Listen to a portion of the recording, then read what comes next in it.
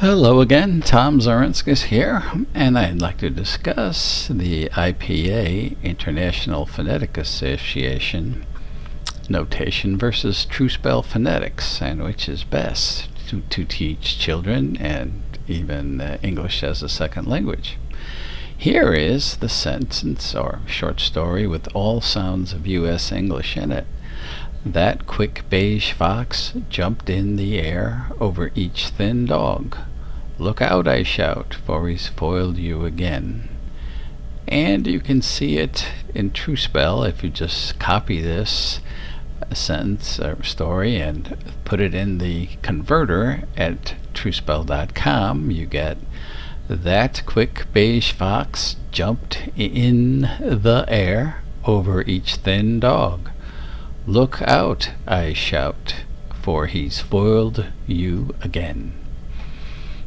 And here is what IPA 1 would look like. This is the converter at upodown.com.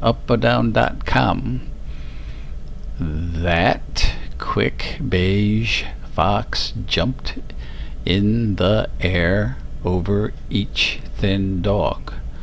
Look out, I shout, for he's foiled you again.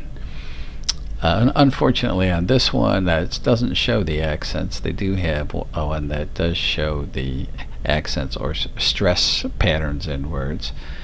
This IPA 2 that you can get at the Modelino converter does show the stress points, the accent points or emphasis points in the words. In Truespel you don't need to show stress on the first syllable, but you do need to show stress on the second syllable, which is done by doubling a consonant in front of the second syllable. Now the interesting thing is all these words in blue differ from the IPA notation in IPA 1.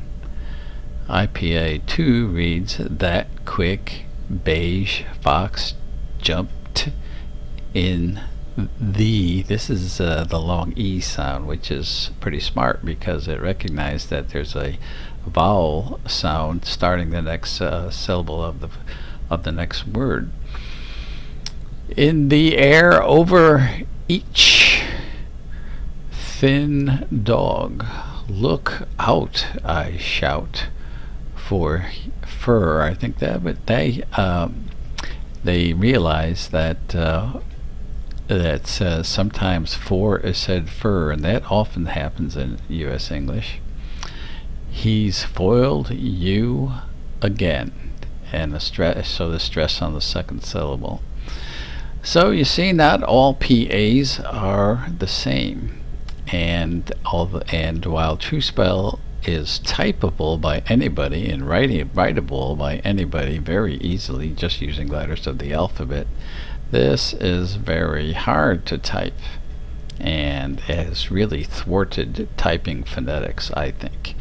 And the best way to go is to do Truespel. You can read phonetics and you can write phonetics.